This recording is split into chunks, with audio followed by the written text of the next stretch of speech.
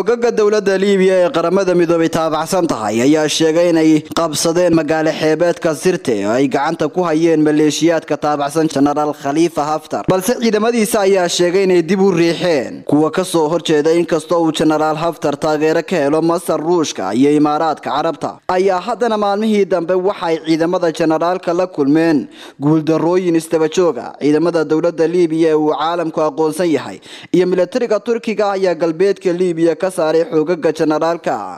awoodiisa si wiiqmayso mar sii horeysay dalalka baritaara Khalifa Haftar ayaa ku baaqay xabad joojin iyo in la bilaabo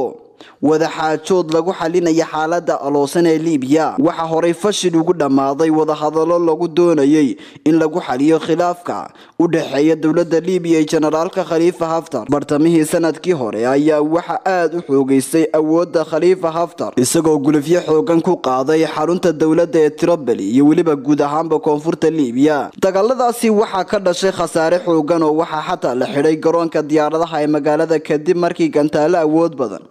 lagu garaacay magaalada xitaa maleeshiyada taabacsan Haftar waxa uu suura gashay inay dhowr kiiloomitir gudaha u galaan magaalada xarunta waa dawladda uu caalamku aqoonsan yahay haatan se waxa la sheegay in Haftar ay xaaladdu ku cakiran-tahay iyadoona boqolaal ka tirsan calooshooda u shaqaystayaasha Ruushka ah ee ka garab dagaalamay ciidamada ay isaga baxeen aaga dagaalka ee koonfurta Tripoli sida ay wakaaladda wararka AFP ka soo xigatay Xuquuqda dawladda ee qaramada midoobay taageersan yahay Cabdirashiid Maxamed Cabdirashiid Huduud Star TV